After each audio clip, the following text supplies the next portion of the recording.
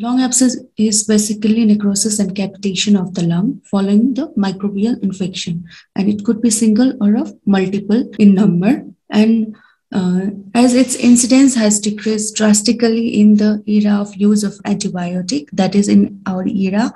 However, if it is present, it is still a topic of concern because it has got significant mortality and morbidity. And the mortality rates varies, and it could be 2% in cases of primary abscess, and it can increase largely up to 75% in case of secondary lung abscess. Now, moving on to the classification. According to the etiology, it can be classified as primary lung abscess or secondary lung abscess. And the most of the cases are of primary lung abscess, that is in 80% of the cases. And in these cases, abscess usually arise from the aspiration, and hence the primary cause of the abscess are the anaerobic bacteria.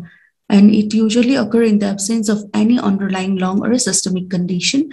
However, in case of secondary lung abscess, it arises in the setting of an underlying condition such as post-obstructive process in the lungs, which can be due to the bronchial foreign body or tumor, or can be due to a systemic process like immunocompromising state like HIV infection. And lung abscess can be classified according to duration into acute and chronic.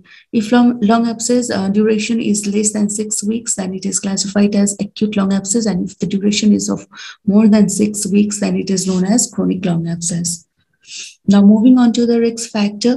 For the primary lung abscess, the sole risk factor is aspiration. And we all know that in healthy individual, due to the presence of the gag reflex and other reflex, it's not possible for a healthy individual to aspirate. So aspiration usually occurs in the patient who has altered mental status, who have drug abuse or the history of seizure, who have bulbar dysfunction, or who have got prior cerebrovascular or cardiovascular events, or if there is any structure or in the esophagus, or there is any esophageal dysmobility, or the patient has GRD. Now, moving on to the secondary lung abscess, the risk factors can be various, like in the patient who have bronchial obstruction, it could be due to the malignancy or due to the foreign body, or the patient may have got immunosuppressed state, like the patient may have got HIV, or the patient may have just undergone some solid or liquid organ transplantation, or it can even arise from septic emboli, either in tricuspid valve endocarditis or in cases of Lemire syndrome. And Lemire syndrome is caused by Fusobacterium necrophorum, and it usually infection originates in throats and spreads via septic thrombophlebitis of the tonsillar vein and internal jugular vein. Now, moving on to the pathology and microbiology. As I have told you, in cases of primary lung abscess, the sole reason for the primary lung abscess is aspiration, and the organism is anaerobic organism, because for the aspiration, all the organism that cause, in case of aspiration, all the organism that causes lung abscess are from the oral pharynx. So all the organisms that's present in the oral pharynx are responsible for the primary lung abscess, and those organisms includes Streptococcus species, Prevotella, or the microeophilic streptococci. And if we do the culture in case of primary lung abscess, it's usually polymicrobial. And there is a term known as non-specific lung abscess. If we do the culture and we find out that the organism is anaerobic, then they are known as non-specific lung abscess. And if a patient has got a very foul smelling sputum, then the such patient are known to have putrid lung abscess, and it's usually seen in primary lung abscess.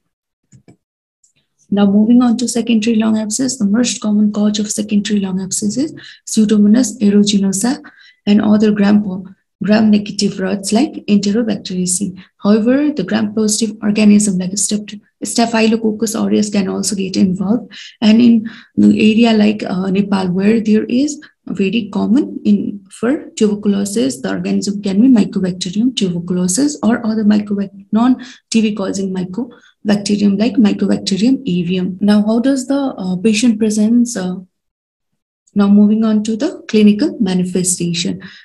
Patient may present with a fulminant course or with chronic course. In cases of patient who has got non-anaerobic organism infection due to anaerobic organisms such as gram-positive organisms such as Staphylococcus aureus, they usually present with fulminant course that is characterized by high fever and rapid progression. And the patient who has usually has primary lung abscess, they may present with chronic and indolent presentation. Usually the patient will say they have night sweat, fatigue, and anemia. And the other common presentation include fever, which is usually high grade, which is usually associated with chills and rigors, cough, sputum production, and chest pain. And when you do the physical examination, you can find out the patient has fever, poor dentition, and as I've already told you, there may be absent of gag reflex, so that patient may have predisposition to aspiration. And on examination, you could find out digital claving, and on auscultation, chest auscultation, you can hear the amphoric or cavernous breath sounds. Now moving on to the differential diagnosis.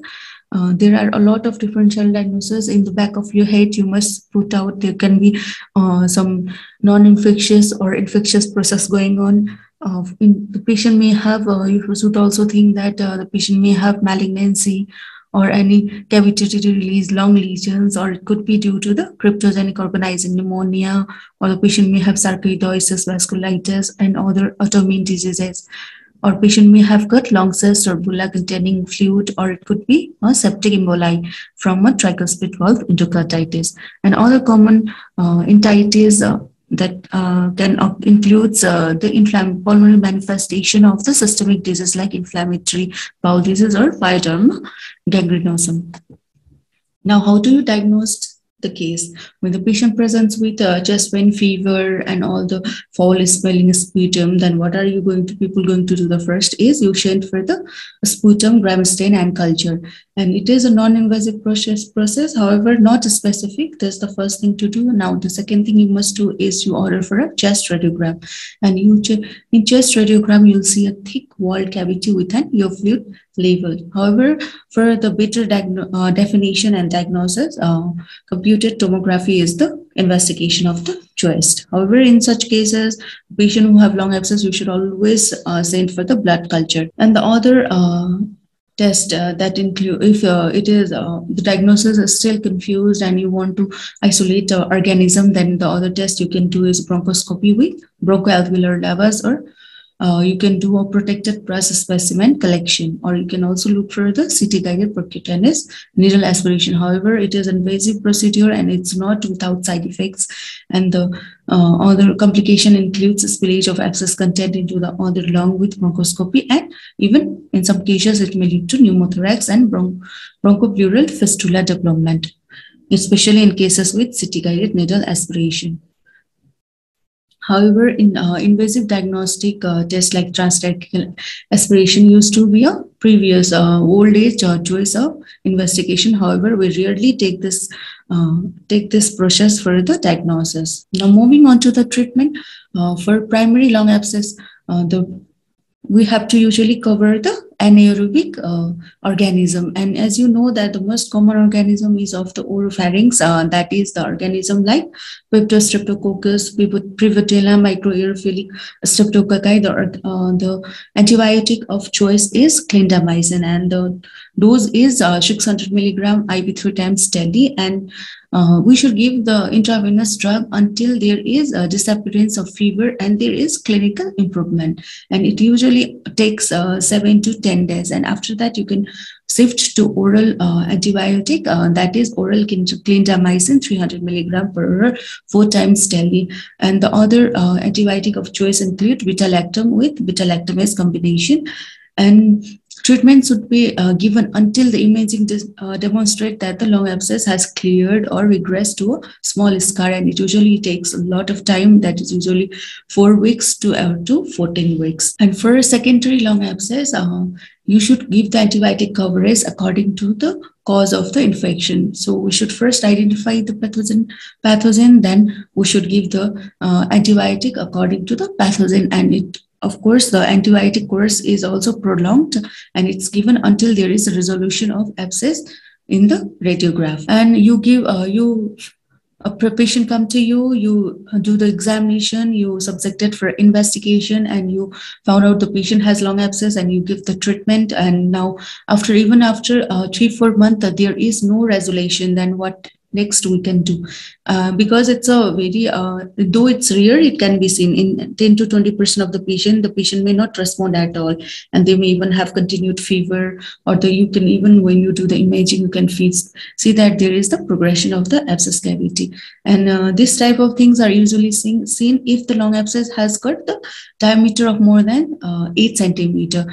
And so in such cases, you should know that with antibiotics, you require the additional intervention. And the additional intervention that's required includes surgical resection and percutaneous drainage of the abscess. However, as I've already talked to you, invasive procedure always has got complication, and in case of percutaneous drainage of the abscess, you can find bacterial contamination of the pleural space as well as the pneumothorax and hemothorax. Now, moving on to the complication of the lung abscess, there can be persistent cystic changes, pneumatocyst or bronchiectasis, or the patient may have recurrence of abscess despite of the appropriate therapy, or during the invasive procedure, you may have got the extension of the abscess to the pleural space with the development of empyema, or it can lead to life-threatening hemoptysis, or even you can lead to the massive aspiration of the lung abscess content. This is all for today. Thank you.